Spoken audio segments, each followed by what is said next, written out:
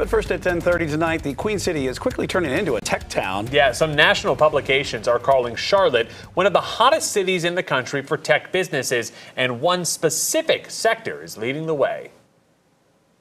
If you take a look at the Charlotte skyline, you'll see the towering figures that helped establish this city. There's Bank of America. Over there is Wells Fargo. And you can't forget about Truist. Banking put Charlotte on the financial map.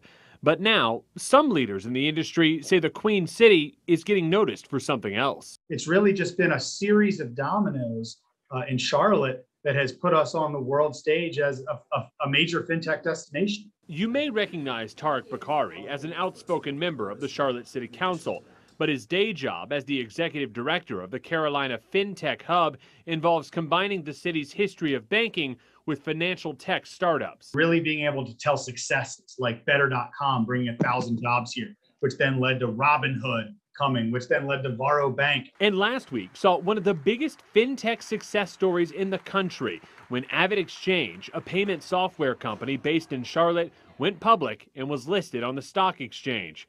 In case you're wondering what exactly fintech is, the easiest way to describe it is using technology to either disrupt or enhance traditional banking. For instance, Robinhood helps people buy and sell stocks without going through a traditional broker.